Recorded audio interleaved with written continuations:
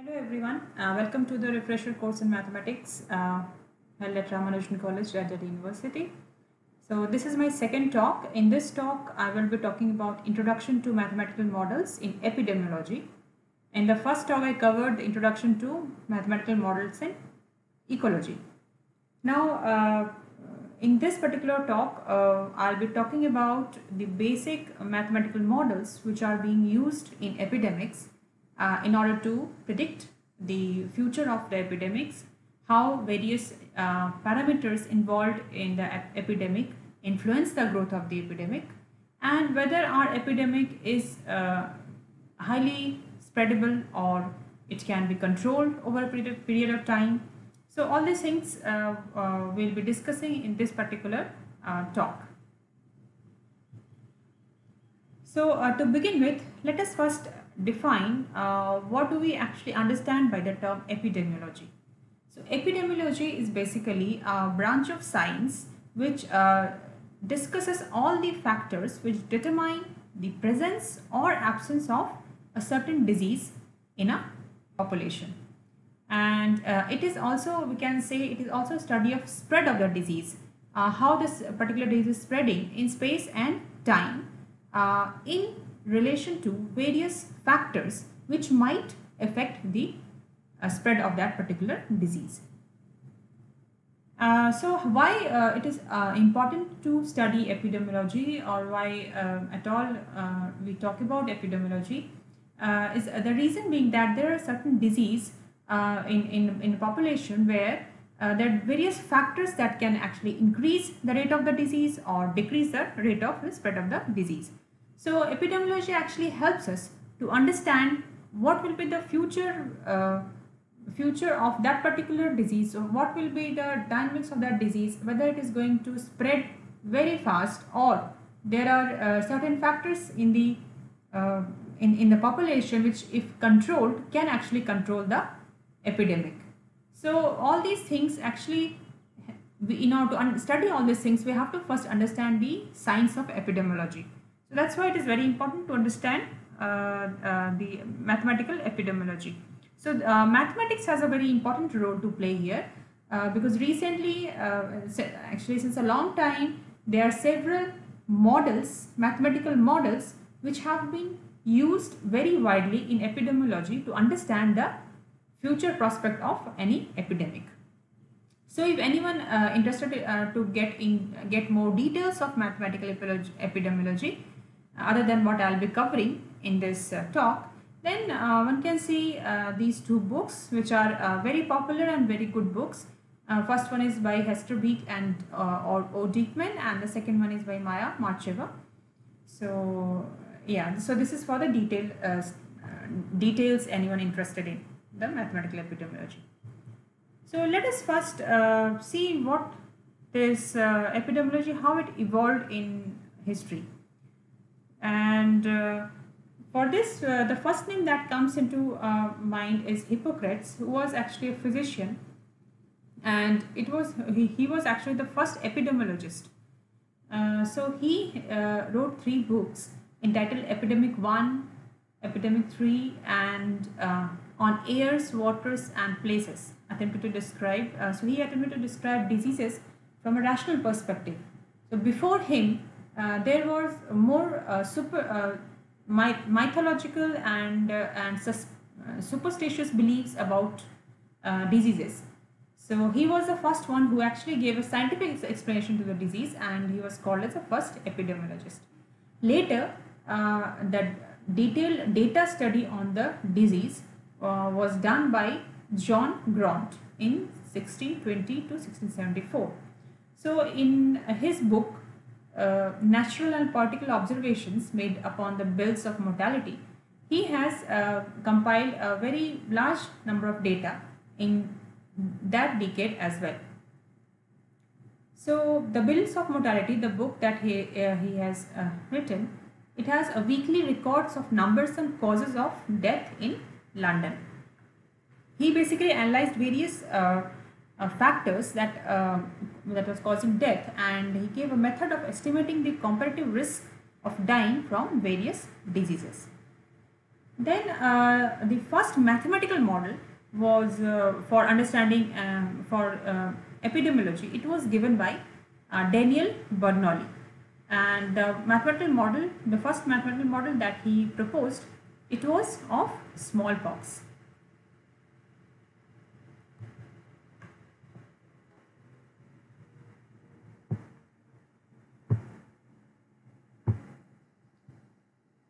Now, before understanding the basic mathematical models in epidemiology, first of all, let us have a little bit detail of the background. So, we study the epidemic in a closed population. Most of the mathematical models that we will be studying is studied in a closed population. So, in general, the population of hosts, they show demographic turnover. What does that mean by demographic turnover? So it means the old individuals disappear by death, new individuals appear by birth, and also individuals increasing or decreasing due to the process of migration. So all these things come into this demographic turnover. So any demographic process, it has its own characteristic time scale.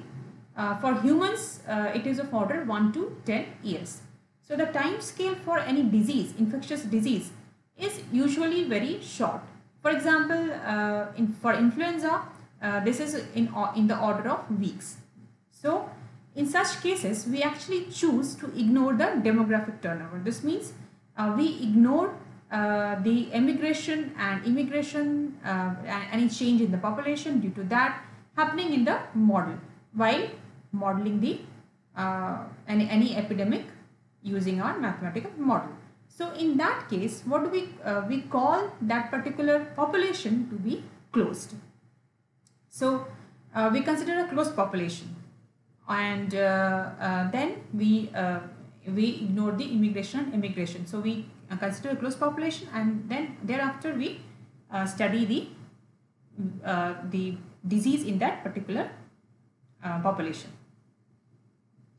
Now let us suppose we have a closed population, and we assume that a certain disease causing organism or pathogen has encroached that particular population, it has entered into that particular closed population. Alright. Now the questions that may come into our mind is, first, can this cause an epidemic? So when one disease causing organism has been introduced in that particular closed population, can this break into an epidemic, or will it just remain as any ordinary disease?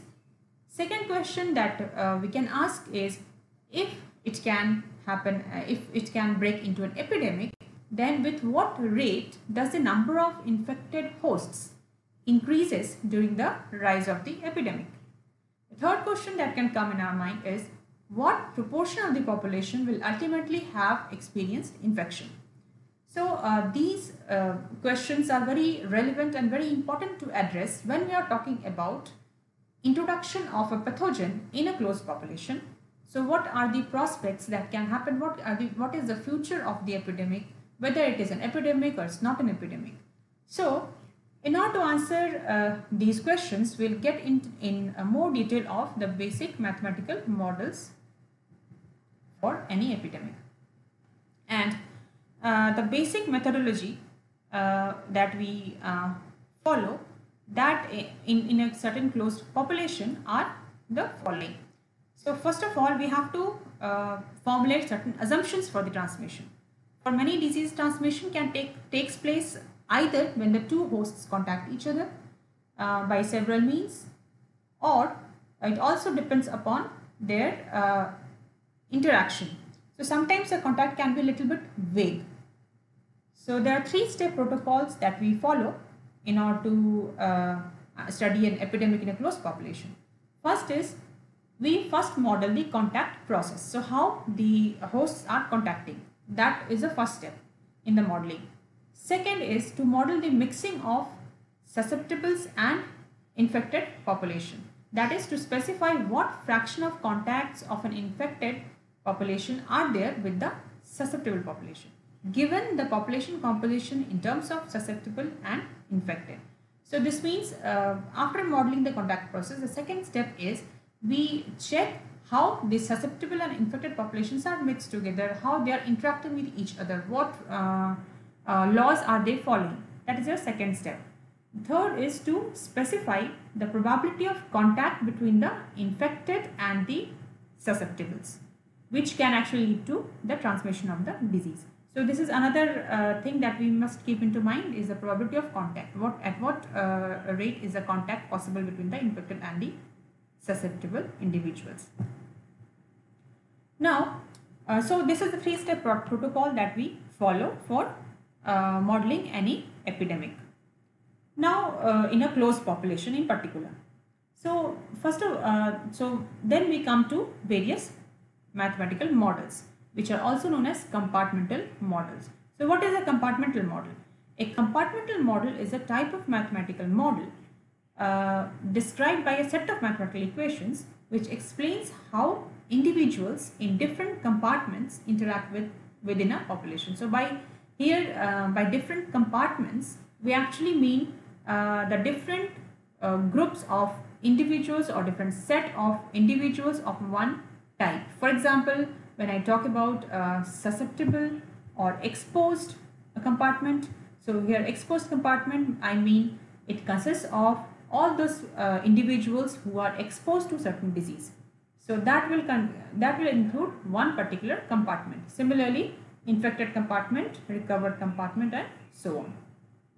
Now, the compartments of the model can either flow between each other or they can interact. So by saying that they can flow between each other, when I say that the compartments of the model, they can flow between another compartment, I mean that for instance, live individuals can flow to a dead compartment with a certain rate. So that by that I mean it's a flow between one compartment to another compartment, or they can interact.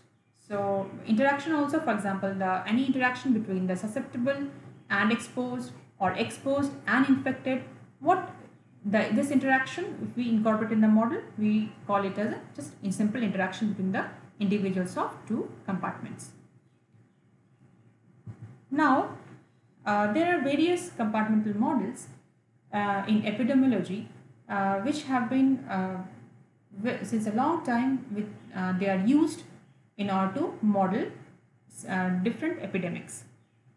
So here we will start with the basic SI model. So we'll try to understand some of the basic SI, SEIR and several other compartmental models which exist in the literature.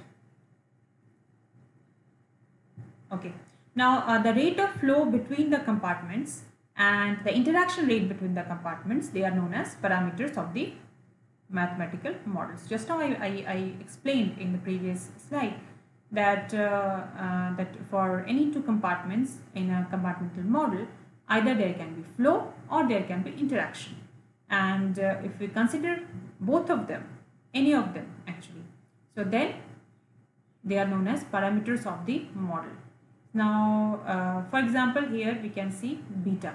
Beta is the rate of interaction between the susceptible and infected individuals. So basically, susceptible is one compartment, infected is another compartment, and beta is the rate at which the susceptible individuals interact with infected individuals, and the susceptible gets converted to the infected population. Now, during the formulation of these models, the population under study is divided into different mutually exclusive classes. So this is something that is an important point, that all these classes, they are mutually exclusive in nature. Now there are also, as I mentioned, some standard mathematical models. One of the standard mathematical model is SI model. Then this is SI model with the death rate incorporated here, delta I. So here there is a conversion of S to I at the rate of beta, and here sorry, it was not death rate. So here I gets converted to S again. This means once the population of the infected population is recovered, it goes back to the susceptible population again at the rate of delta. Now, the next standard model is SIR model, also known as susceptible, infected, recovered model. So it was proposed by Carmack-McKendrick, and it is one of the simplest yet very efficient epidemic model studied in epidemiology, mathematical epidemiology. So in order to understand what is this SIR model, we'll have to first define the various compartments in this SIR model. So there are three compartments in this SIR model: S, I and R. So by S we mean susceptible in population, I is the infected compartment, and R is the compartment consisting of removed population. So susceptible population, by the term susceptible we mean it comprises of those individuals which can contract the infection and can become infected. The infected compartment on the other hand includes those individuals which are capable of transmitting the disease to the susceptible population. And the removed population R is a compartment which includes those individuals which have contracted the disease and it has either died or became permanently immune once recovered or have been isolated. So that is how this delta I was also coming here in here I. So it has either recovered as it has gone back to the susceptible class. Now assumptions which are involved in the formulation of an SIR model are the following. So first assumption is that the total population remains constant. So as we discussed earlier as well, this population is considered to be closed. So for the SIR model, the population is closed. Now the second is the number of susceptible individuals who contracted infection from an infected individual per unit of time at a given time t, it is directly proportional to the total number of susceptible individuals with the proportional coefficient beta, which is also known as transmission coefficient. Now the individuals from the infected compartment are moved to recovered compartment at the rate proportional to the number of infected individuals, that is gamma into I. Now here gamma is your recovery rate coefficient, and it is also assumed that the recovered individuals gain permanent immunity. So with these assumptions, this is the basic SIR model without vital dynamics. So here by the term vital dynamics I mean that we are not considering the death and the birth in the population, given population. So based on the above assumptions, so the model that takes a mathematical form is given here. So here ds dt is equal to minus beta si. So this means the susceptible population gets into the infected compartment by at the rate of beta. So that's why it is coming here as minus beta si. Now this is infected compartment and this is di dt, that is beta si minus gamma m. So here there is a growth of infected population due to the interaction with susceptible populations, and minus gamma I. So here this at the rate of gamma, the individuals in the infected class gets recovered and they go to the recovered class. So recovered class growth rate is gamma times I. Now there are some modified form of SIR models. So first one is SIR's model. So this is, here we can see it is it's same as SIR model. Other than that, there is just one extra arrow here that tells that individuals from the recovered class goes to the susceptible class, and the rate at which it goes is delta. So basically they again become susceptible to the disease after recovery. And here the another modified form of SIR model is SIRI model, where we can see there is a movement from the recovered class to infected class again at the rate of delta. And when we consider the SIR model with the vital dynamics, then we consider their death rate, the death rate of each of the compartment, that is shown here as minus mu s, mu I and mu r, which is natural death rate. Now another model is in the literature that is being studied is SEIR model. So what is so here we actually introduce a new class of a new compartment of the disease. So here this is exposed population, or E. So the exposed compartment consists of population which is exposed to the occurrence of vital event. For example, the total population in the case of death, etc. So this by introducing exposed class in the mathematical model SIR, we get a new type of mathematical model to study any epidemic, that is SEIR model. So this SEIR model, even this can be used in those types of diseases where the population is exposed to the disease or the pathogen, and it's still they are not showing the symptoms. So one of the best examples can be the coronavirus that we see these days. So coronavirus is there. The population is exposed to the pathogen, although it doesn't show any symptom, and they can be put into the exposed class. Now, to include the so during the formulation of the SIR mathematical model, it is assumed that the susceptible individuals immediately become infectious once contracted infection. However, in the case of SEIR model, it is used in those types of disease where there is a small period where the exposed population, the susceptible population, although exposed to the infection, do not show the symptoms. So the mathematical form of this SEIR model can be presented like this. So here ds dt is equal to minus beta si, de dt is beta I minus sigma e, and di dt is sigma e minus gamma I, and then dr dt is gamma I. So here in this exposed class, there is increase in the population from the infected class, that is beta I, and minus sigma e. So some of the population from the exposed class is going out from here and joining the infected class.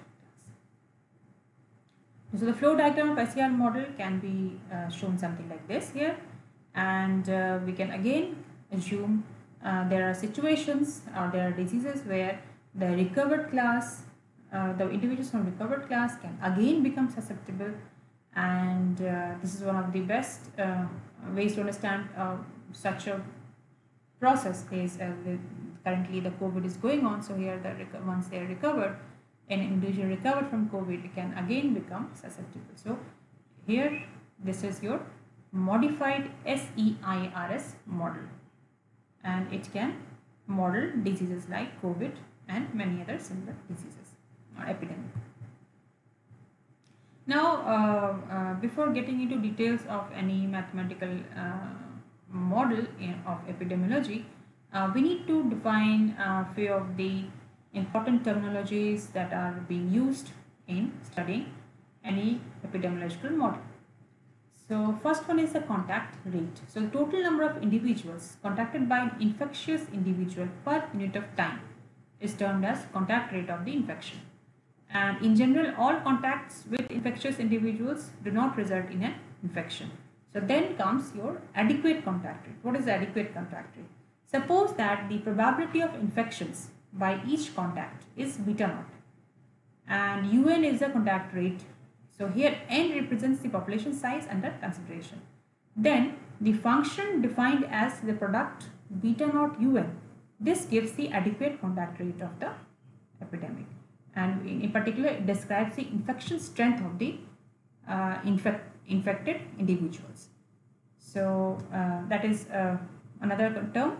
Then during the formulation of the compartmental epidemic model, the population can be divided into mutually exclusive compartments as mentioned earlier as well. So among all these compartments, diseases are transmitted only to individuals belonging to susceptible compartment when they come in contact with the individuals of infected compartment. So in that case, there comes this infection rate. So what is infection rate? If the total population is n, then the fraction of the susceptibles in the population is S by n. So from this, we can obtain the mean adequate contact rate of an infected individual to a susceptible.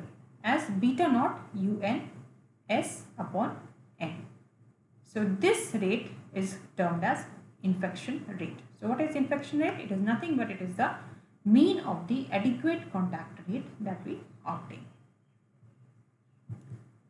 Then next one is the incidence. So how can you define incidence? So the total new infected individuals of in the infected compartment per unit of time is known as incidence of the disease, and mathematically we can write it as beta naught u, which is function of n times si by n. Now there are two types of incidences frequently used during the disease modeling. One is bilinear incidence and the other one is standard incidence. So what is bilinear incidence? So if the contact rate is proportional to the total population size, then the incidence is beta si, and this type of incidence is called bilinear incidence or simple mass action incidence. Now what is the other type of incidence is known as standard incidence. So how can I define standard incidence? So if the contact rate is a constant c, so in this case the incidence becomes beta si upon n, where beta is equal to beta naught c. So this type of incidence is known as standard incidence. So the next terminology that we come across in mathematical epidemiology is average lifespan. So what do we understand by average lifespan? So suppose we consider a small population size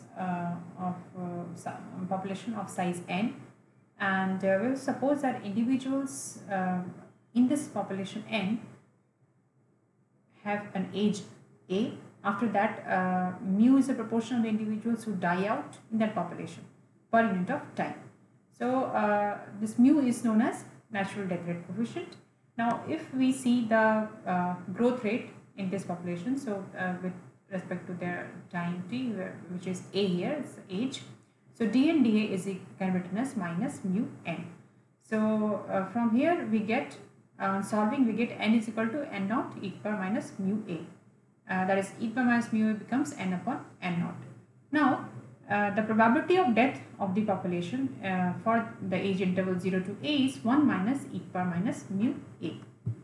Now if we take the probability density function for this population, so it comes out to be of the form something like this. So the mathematical expectation of tau can be given by integration of this a mu e power minus mu a from 0 to infinity, and when we simplify we get 1 upon mu.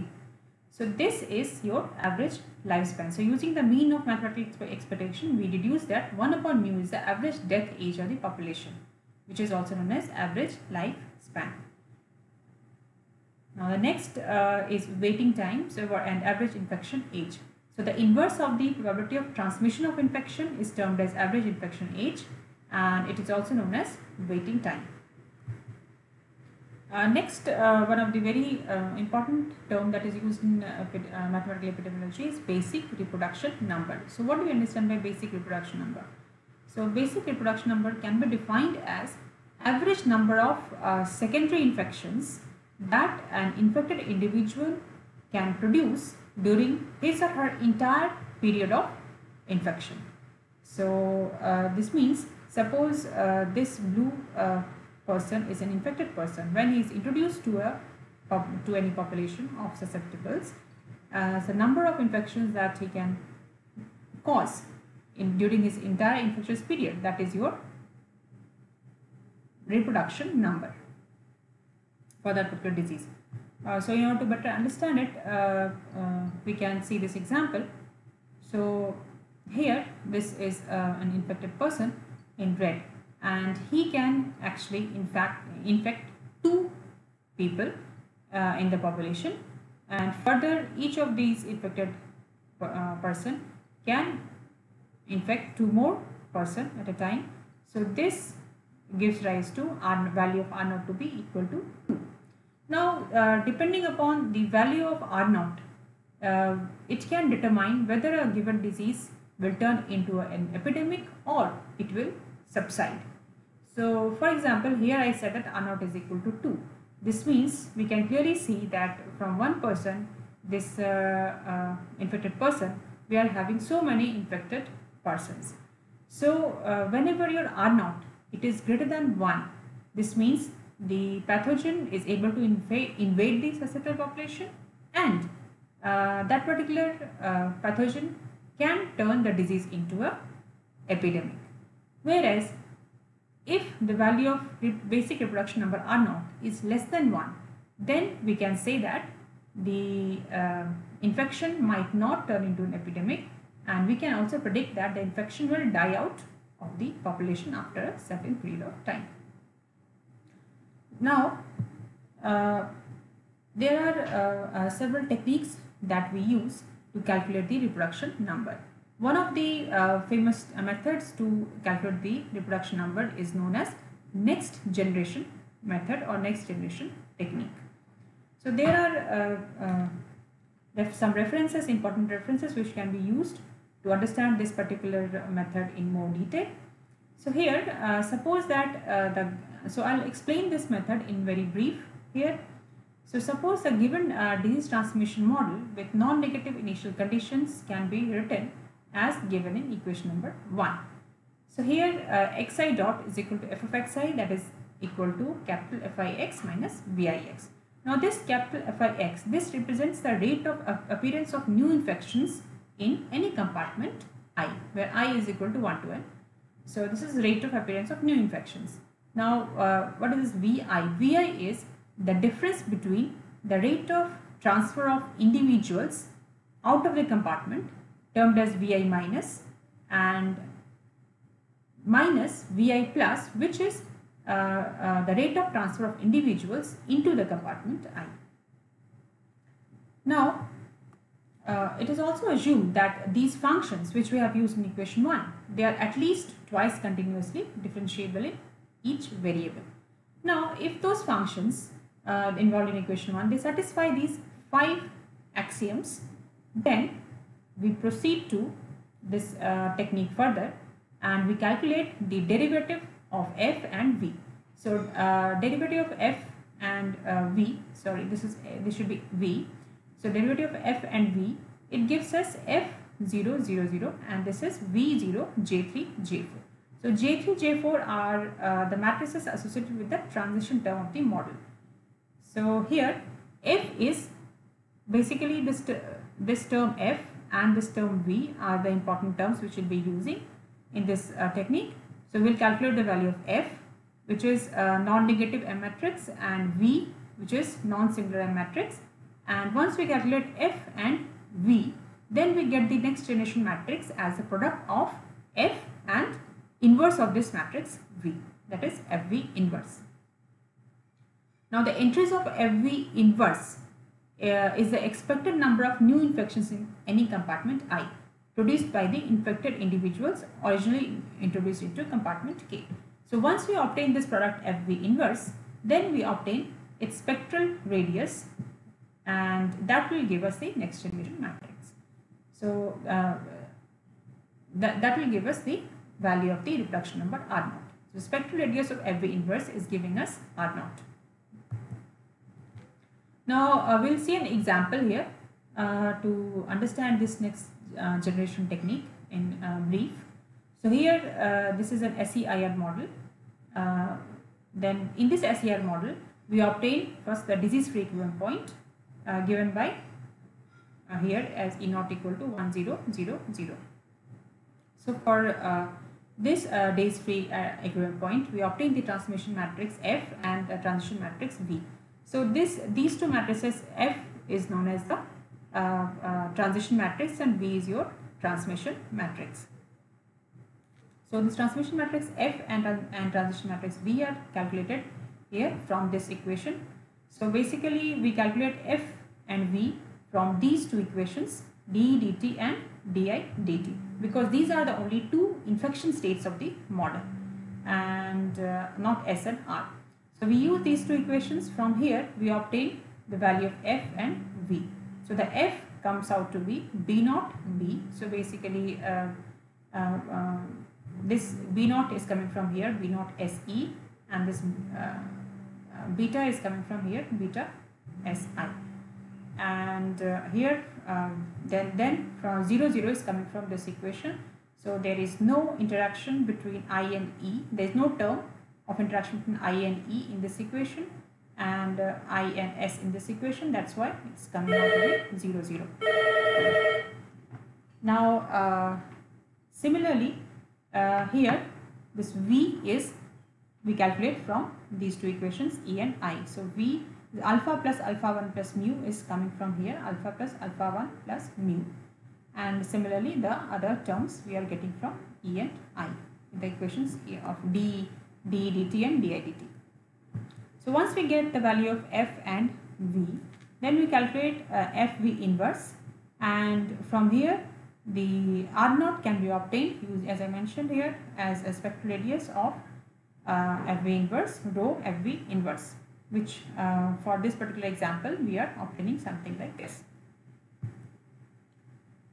So these are we discussed some of the basic mathematical models in literature and the terminologies that are being used to study any epidemiological model. Now we will consider an example that is we have worked upon, our research group has worked upon. So this is a compartmental model which we used for finding out the future course of COVID-19 in Italy. So I won't be going into details of this particular problem, rather I'll just stick to the modeling part and just a few results to understand how do we interpret the results in a model in epidemiology. So here we have considered an SEIR model, a standard SEIR model, and since the reason why we have considered here SEIR model is that there is a latency period for this COVID-19 disease that is that ranges up to 14 days. This means up to 14 days the individual is exposed to the pathogen although does not show any symptoms. So we can categorize such individuals into the class of exposed. So as we defined earlier, exposed class is nothing but it is collection of those individuals which already got infected but they're not showing any symptom of the disease. And then with this assumption we define our mathematical model something like this. So this is our deterministic model.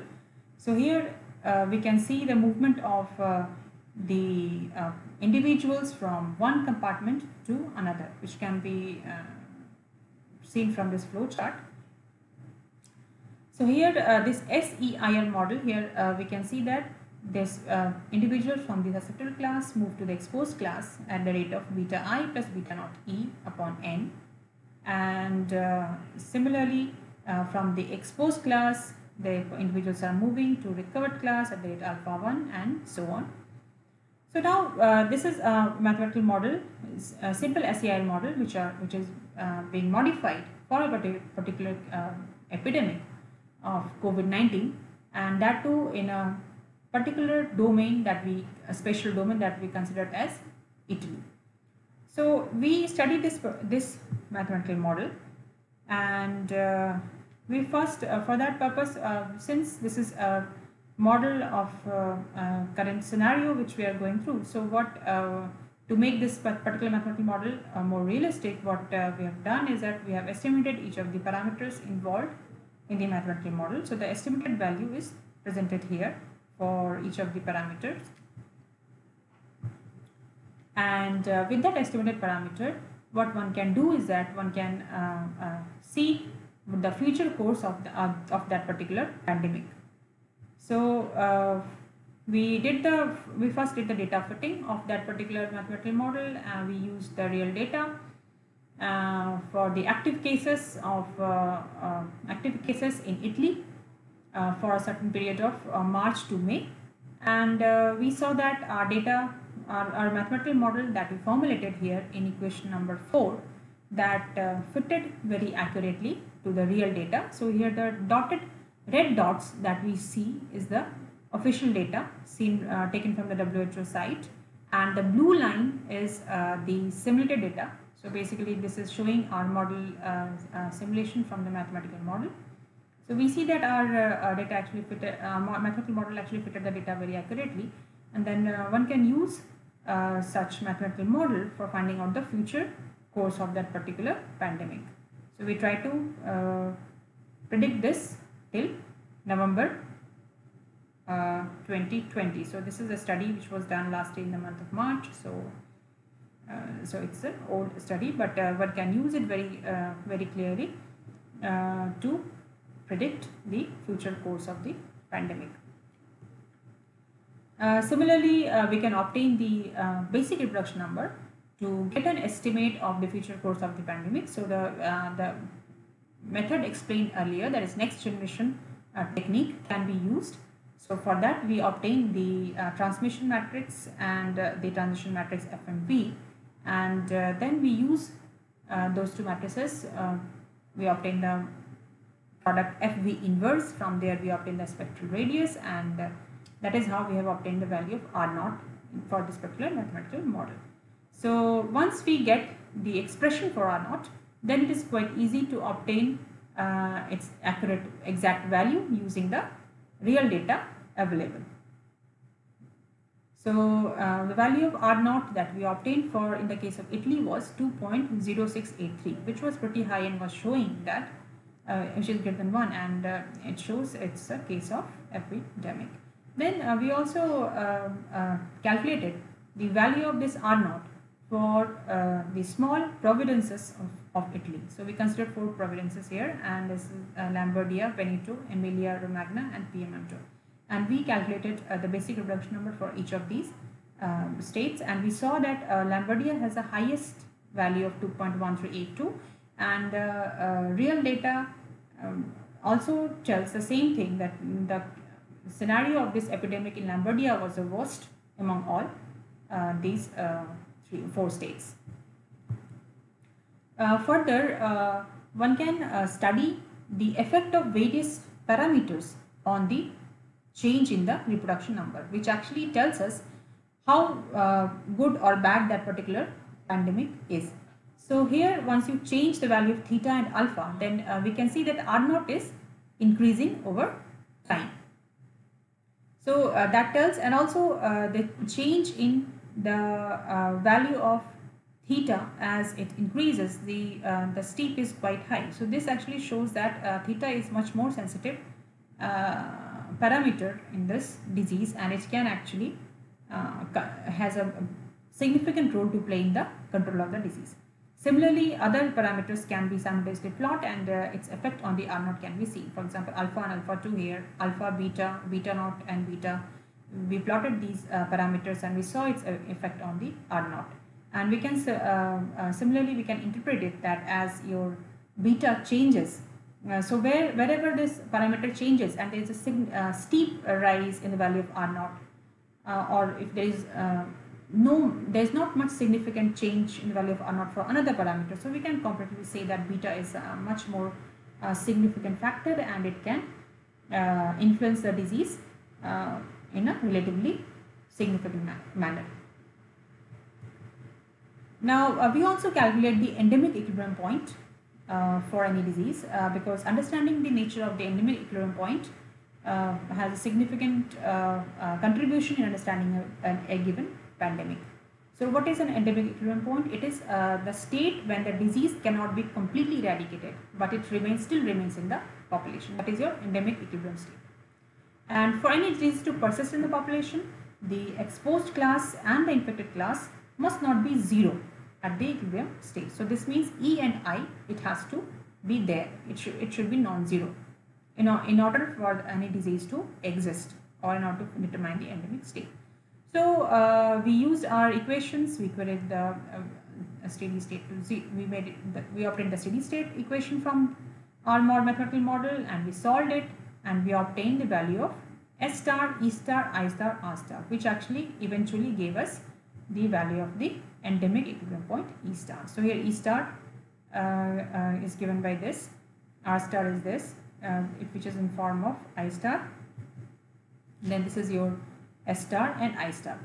So there exists a unique endemic equilibrium point for our proposed model system as obtained from here. Now once we obtain the endemic equilibrium point, we check the stability of the endemic equilibrium point. So we also the disease-free equilibrium point that we have obtained, we also check the stability of the disease-free equilibrium point as well. So the disease-free equilibrium point of the proposed model system is locally asymptotically stable only when R naught is less than equal to 1. Whenever this R naught is greater than 1, then the disease-free equilibrium point becomes unstable. Now, if R naught is less than or equal to 1, then the disease-free equilibrium point in this case is also globally asymptotically stable. Another theorem that we obtained here in our study was when R naught is greater than 1, then what happens to the stability of the endemic equilibrium point. So we saw that the endemic equilibrium point E star is locally asymptotically stable when R naught is greater than 1, and these two inequalities are being satisfied. Now another aspect in any epidemic study of any epidemic mathematically is understanding if there is any backward bifurcation in the system or not. So why this study of backward bifurcation is important is, in case there is any backward bifurcation in the mathematical model, then the control of the epidemic becomes very difficult, and making R naught less than 1 is not a sufficient condition in that case in order to control the disease. So we investigated the backward bifurcation in the mathematical model, and we saw that there existed backward bifurcation in the system whenever this beta naught is greater than alpha 1 plus theta plus 2 mu. So this actually points us to the fact that the condition of this COVID-19 was have been pretty bad, and its control has been very difficult. One of the reasons we can point out to is the existence of backward bifurcation in the system. Now another mathematical model which we can comparative mathematical model which we can understand in this mathematical epidemiology is one which we have studied. It is to study the impact of environmental pollution on the spread of waterborne diseases. So here we consider the total population to be n at any time t, and we divide this population n into susceptible population, which is not under the effect of pollution. Then another one is susceptible population, which is under the effect of pollution, which is x2, and the infected population y. And then we further consider B to be the pathogen population, which is spreading the disease. So with these four compartments, we define our mathematical model something like this. So this is dx1 dt, dx2 dt, dy dt, and dv dt.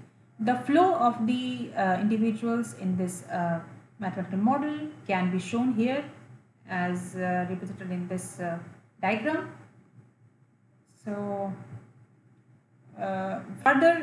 this is how we can actually consider an compartmental model to understand any waterborne disease and to understand various factors. For example, here we have assumed the environmental pollution as one of the factors and its role in the spread of the waterborne disease.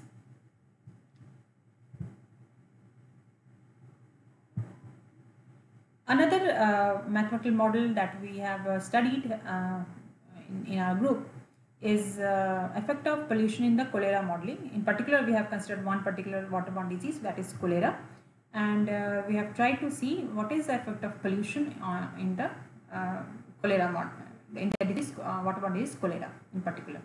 So for this purpose, we formulate a deterministic compartmental model, and here we divide our total population n into mutually exclusive compartments, again x1, which is the susceptible population which is not under the effect of pollution, and x2, which is the susceptible population which is under the impact of pollution, and the infected population y. And b is the density of the pathogen population that we have considered. Now here we have considered both the modes, that is human to human and environment to human transmission during the model formulation.